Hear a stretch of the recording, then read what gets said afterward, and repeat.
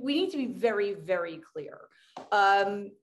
When Mike Pence decided to do the right thing for the first time in his life, it probably shocked Donald to his core, because that such a lick-spittle sycophant as Mike Pence would stand up to him was probably not something he considered a possibility.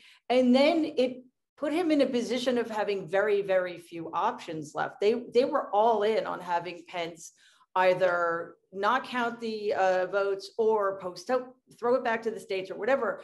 So then it became a dire situation in which Donald had to create circumstances that would allow him to do something extreme. So when we hear him telling his violent insurrectionists that he's disappointed in Mike Pence's decision to do the right thing, which is, count the votes, he wasn't just riling them up. He was handing down a death sentence to Mike Pence. And we know this is true because we have Proud Boys in video deposition or under oath saying that they were going to murder Mike Pence. Do you think Donald would have had any qualms whatsoever if to stay in office, he had to sacrifice Mike Pence's life? None.